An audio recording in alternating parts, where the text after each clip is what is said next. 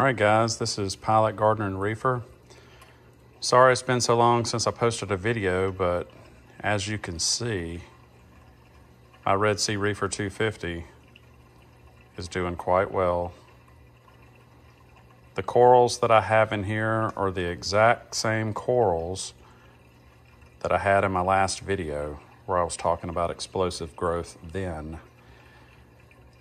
But if that was explosive, just check out what we have going on now. We have huge colonies of palithoas and zoanthids. My mushrooms have really exploded up top. And the star polyp is massive. I went through a move, had to move the tank to a new house. And the only coral that was really affected was the xenia. I still have some of that xenia in here, the same xenia that was from the last video. But it's little small colonies, and they're just not expanding as fast as the xenia did originally when I had it. But I'm kind of thinking that's not really a bad thing. I do have some of it in here. I've got a couple colonies. There's, some back here on that rock that looks kind of bare back here. But there's xenia all over the left end of that rock, and you can see all the mouths opening and closing, and it's doing okay. But I kind of like it like this, because before it was very obtrusive. It was taking over, sections. It was blotting out some of the light, to some of the corals that were below it. So I'm kind of happy with it the way it is, and I really love the star polyp. I mean, I have huge colonies of that stuff. I mean, you can see down here, got zoanthids with some star polyp there. These zoanthids have absolutely exploded. But this star polyp is absolutely gorgeous. I did lose a couple of fish in the move. It's kind of sad about that, but we had some delays with weather and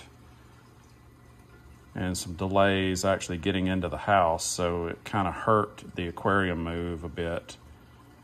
And thankfully, my aquarium guy that handles some of my water changes and who I purchase all my water through, he was a huge help in helping, keep everything alive the best he could with the move. So I thank him for that. So I lost one of my clownfish, and I lost, let's see, I think it was, one of the clowns, and I can't remember which other fish it was. I lost 2 fish. But since then, I've purchased this little dotty back right here, which has been a nice little addition. And he's kind of warmed up to me a bit. I've been hand feeding, and I've got this little flame hawk. And he is the coolest little fish ever. He perches on everything, and it's so neat because he's perching and he's turning his head to look at you to see what you're doing. So let's see if we can see him swim around a little bit.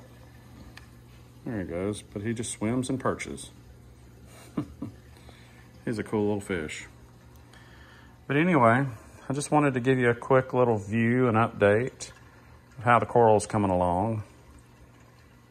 I've been without the algae scrubber for quite a while, and I have absolutely no issues with my water quality. I'm not having any issues with algae, issues here. And actually, since I started hand feeding and dropping the food in the front of the tank, I've had less algae problems than ever. Like, I had a little bit of some problems before when I was using the automatic feeder. And the automatic feeder was dropping the food kind of in the back of the tank over that way.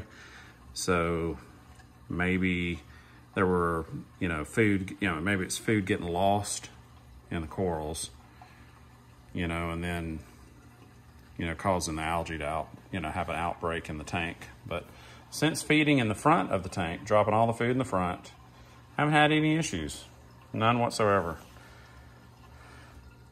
So anyway, guys, I just thought I would post a little update and let you kind of, get a view of the same frags that I've had in here for, what now, I guess 3 years. But these are huge colonies now. So it's definitely something to look at. I basically turned about $150 frags into probably close to $2,000 worth of coral, especially with the inflated prices that we see at the fish stores today. Well, anyway, comment, let me know what you think, and I appreciate it. Thanks a lot.